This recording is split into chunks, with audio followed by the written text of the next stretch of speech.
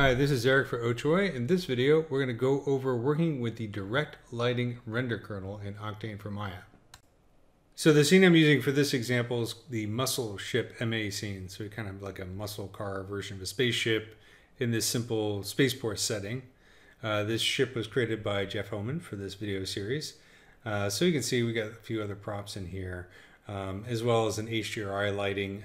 So it's basically a pretty simple scene, so it's a good example that should work for demonstrating the principles of the direct lighting kernel. The direct lighting kernel is one of the three major render kernels in Octane for Maya that allows you to render with lighting, shading, reflections, and so on to make these nice, beautiful images and animations. The direct lighting render kernel is not as physically accurate as the other render kernels, PMC and path tracing, but it is easy to use, it's very fast, and in certain situations you can get a very nice looking render out of it, like in this scene right here.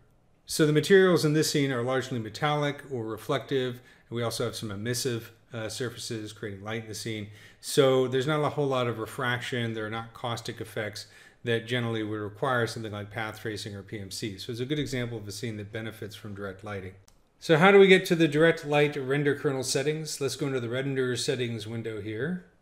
And under kernel, I've created a kernel called Octane Kernel 1.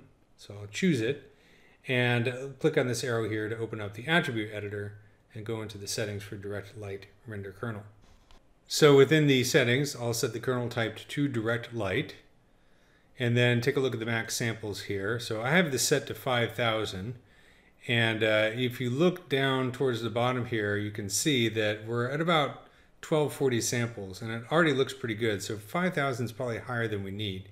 So let's set the max samples down to 1,000 and see how that works. We also have a filter size that can help reduce noise and artifacts, but will make the scene look very soft. You can see as I increase it, the scene looks very soft and kind of blurred out. That's not depth of field blurring, that's filter size. So you want to use that carefully. The Ray Epsilon setting, and I should point out that both these settings apply to all kernels, all these three settings right here. But I do want to point them out because they're very important. The Ray Epsilon setting is important to work with if you're rendering a scene that is very large in terms of space. Not necessarily in terms of number of polygons, but let's say the distances between objects is very large, you can sometimes start to see artifacts, like maybe shearing or some kinds of lines that might appear in your surfaces. When that happens, you can adjust this, you can increase it, and that should reduce those render artifacts pretty quickly. In some cases, it can affect the overall look of the render. So if I set this to 100, you can see a slight change. Things look a little bit brighter. If I bring it down to, say, 0, you can see it looks a little bit darker. We're not having too many render artifacts in this scene, but when you encounter them, you know, that's the first place to go to see if you can troubleshoot and reduce them. Just be aware that changing these values can affect kind of other elements in the scene. So I usually start with raising it up to like a value of 1, see if the render artifacts start to go away, and if that's fine, then I'll just leave it there. Otherwise, I'll increase it in small increments until the render artifacts disappear. These two settings are also available for all the render kernels. Pretty straightforward. Alpha channel, if this is turned on, means that here within the render view we won't see that background image. Instead we get to see an alpha channel. So the lighting from the HDR image is still apparent. It's just not, the HDR image is not visible in the render. You can see that there is some artifacting here within the edges of these objects here. However, when you render this out and take a look at the alpha channel in, say, Photoshop or compositing software, those that aliasing disappears. It's not part of the actual alpha channel itself. So there's just a little bit of bleed there. So don't panic if you see that here in the render. I'm going to turn this back off. The alpha shadow means that transparent objects like windows, if this is turned on, they will cast shadows correctly, so the light will pass through them, and you'll see that in the shadows. If you turn this off, then that means that light passing through a transparent surface, that transparent surface will leave a black shadow as if it was a solid object. So pretty straightforward option here. Not going to see much of a difference in this particular render. So let's talk about the direct light render kernel settings, which are found here in the direct light rollout. since the kernel is set to direct light, we only have to worry about these settings. We don't have to worry about anything under path tracing, PMC, or info channel unless we change the kernel type. So the first settings we want to take a look at are the depth settings: specular depth, glossy depth, and diffuse depth. So as the scene is rendering in Octane, rays are being shot into the scene and they're bouncing off of the various surfaces and reacting with the materials. These depth settings control or allow you to fine-tune the number of times that these rays bounce around off of various types of surfaces in order to achieve a better result. So specular depth controls the number of rays that are bounced off of transparent surfaces or surfaces that refract light. So the windows here on the spaceship are actually transparent. They're also very reflective, so we're seeing sort of the reflection of the scene in here. But if I set this down to 0, you'll see immediately that these surfaces turn black, as well as the other transparent surfaces on the other objects in the scene. So as I increase this, we'll start to get higher quality of refractions within the scene, but we'll also add to render time. So in a scene like this, where we don't have a whole lot of refraction going on, it might be a good idea to keep this fairly low. If we increase it, we may not see a whole lot of a difference here in the render, but we do add a little bit to render time there. So we could probably keep this down to, let's say, just 4 to be somewhat conservative. Glossy depth controls the number of times rays bounce off reflective surfaces. So the windows here are both transparent and reflective at the same time. Low values here can create less realistic results, especially you can see here in the metal, and often can contribute to artifacts in the scene. Since we do have a lot of reflective surfaces in this scene, we probably want to keep this above 4. You don't have to go too crazy, but if I really start to raise it, once you don't notice a difference anymore, then you probably don't need to raise it any more than that. So 345 is a bit ridiculous. Let's set this down to something like 8. The diffuse depth is a similar concept. It just controls the number of times rays bounce off of diffuse surfaces. So there's not a whole lot of diffuse surfaces in here. Even the ground, I think, is a glossy shader. But if we increase this, we may not see a whole lot of a difference, but we will add to render time. So if you're rendering a scene, say for instance it was in like a stone temple or something like that, where you have a lot of diffuse surfaces, a lot of shadows, you might want to increase this to reduce the number of artifacts. If you have a scene like this one, which is mostly reflective surfaces, then you probably don't need to keep this terribly high. Let's set it down to 4 and see if that makes much of a difference. To demonstrate the difference between the various GI modes, I've switched over to the Space Cantina interior scene, since this is most obvious in interior scenes when you have lighting coming from area lights or large emissive surfaces like in this scene. So we have 3 different modes: none, ambient occlusion, and diffuse, and they kind of go in order of quality. So none basically means that only direct lighting is calculated and we don't see any bounce light in the shadows or in the recessed areas. So you can see the result right here. Renders fast but does not look terribly realistic. So this is a good mode for testing when you're setting up lights or that sort of thing. Then we have ambient occlusion, which creates shadows in the recessed areas using kind of a standard ambient occlusion calculation.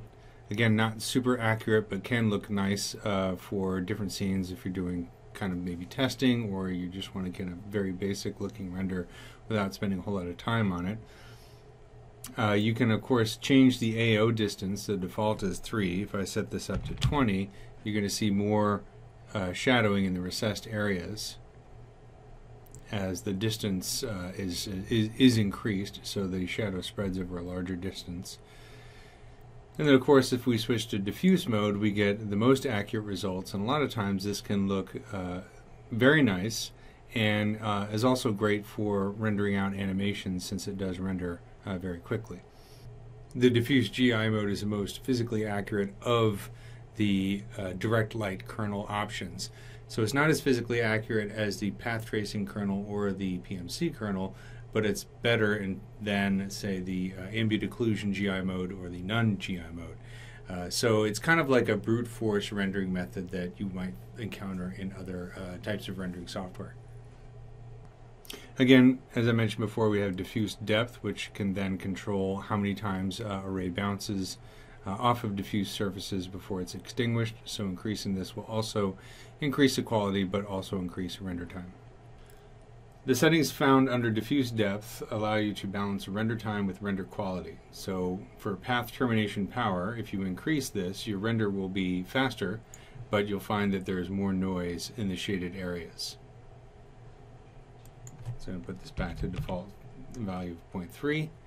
And coherent ratio will also increase render speed if you raise it, but it also can introduce kind of blotchiness and noise into the render. So again, use these cautiously, but they're nice to kind of play with if you're trying to eliminate noise in the shadow areas.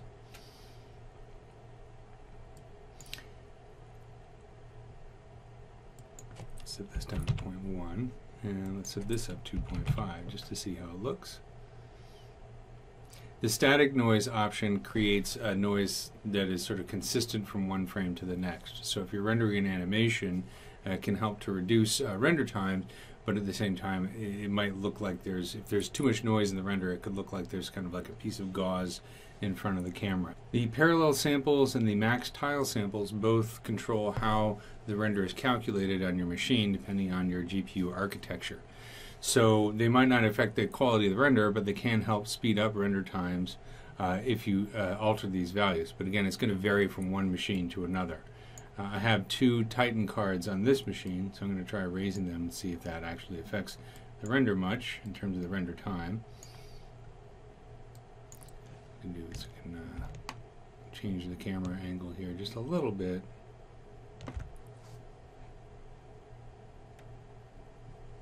The minimize net traffic is a setting that applies only if you're going to be rendering on a network across multiple GPUs.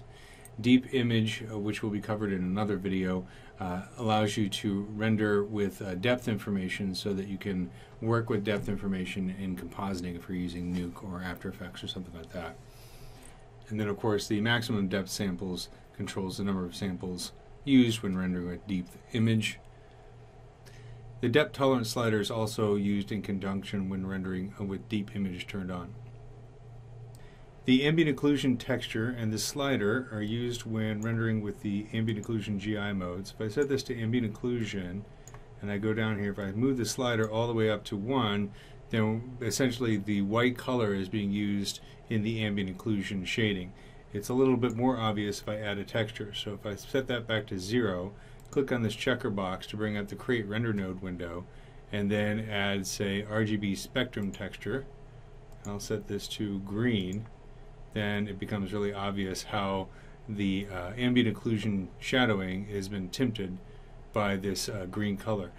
This could be used as a diagnostic tool to see how the ambient occlusion shading is being calculated within the scene. So for example, if I go up here and I'm going to set my ambient occlusion distance to, say, 500, you can see with that green tint is indicating how the ambient occlusion shading is being applied to the scene. So could be an interesting feature there, or just a way to tint the ambient occlusion shadowing if you wanted to do that for whatever reason. So I'm going to break this connection.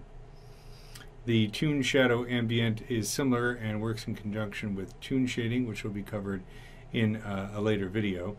And then finally the Irradiance Mode, if I turn that on, it's kind of like removes the textures and just renders with sort of a clay shader applied, or a diffuse shader.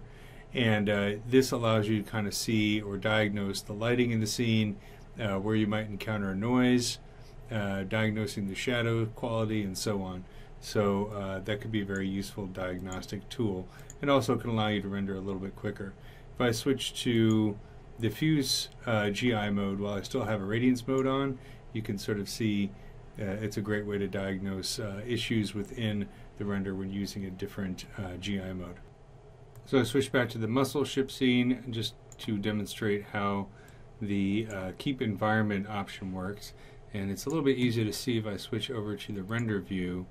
I'll choose render snapshot camera 1 and do a nice IPR render. So as I mentioned before, if I go up here and turn on alpha channel, the environment is invisible even though it's still lighting the scene. And if I take a look at the alpha channel, here's the alpha channel. And here's RGB, and just like I mentioned before, you see this aliasing here on the edges. If I turn on the alpha channel, you can see it's nice and soft there, so that aliasing isn't part of the render. However, if you wanted to, say, save the image with an alpha channel, but you do want to have the environment visible, then you can turn on Keep Environment. So this way the environment is visible, but if I look at the alpha channel, it still has an alpha channel. If I have Keep Environment off,